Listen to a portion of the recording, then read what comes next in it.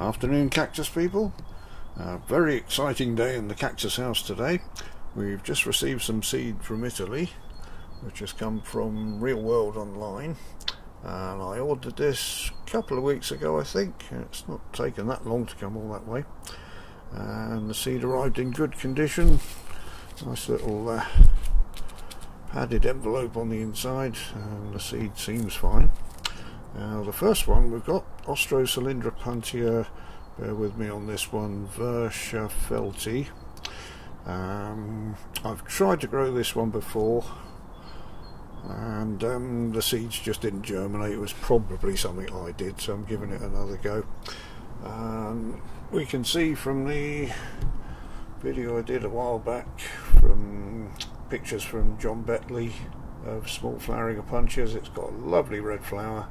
So I'm giving that one a go again. And you can also see it used to be called an Austrocylindropuntia. It's now listed under a Tephrocactus, which I like to collect Tephrocactus, and I'm very pleased to have another one in the collection. So I've not germinated this one successfully yet. When we do, I shall add to this video hopefully. The next one, Austrocylindropuntia pachypus, which I do have one down here, and I thought I actually had a cutting off this one, but I haven't. It's just this one plant that I've got. Lovely little plant. It's meant to grow in the winter, put on growth over the winter, and I can see that it has had a little bit of growth over the winter on the top, not very much, but another nice little plant which I'm keen to grow some more of. And the last one, Austrocylindropuntia lagopus, which sounds the same but it's quite a different plant. I've grown some from seed before. I believe these were from Real World Online seeds as well. These are last year's seedlings. It's quite slow growing.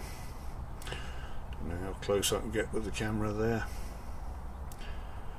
And I've had these actually on my desk over winter just to look after them, although I believe they can take a bit of frost. Now these, when they grow, are an absolute sea of fluffiness. I haven't got anything comparable. Nearest thing is an Austrocylindropuntia flacosa, which very similar plant, but this one is nowhere near as fluffy as the lagopus can get. I'm very much looking forward to seeing these when they're bigger. They're mat forming, they grow high up in the mountains, and they form huge clumps with small flowers poking out of the clumps. They look like great big woolly lumps of sheep in habitat. Wonderful looking plants. So what I'll do, I'll plant those up today, get them on the go, pop the seeds in the propagator, and when they germinate I'll probably resurrect this video and tag a bit more on the end of it. Okay, thank you very much for watching everyone.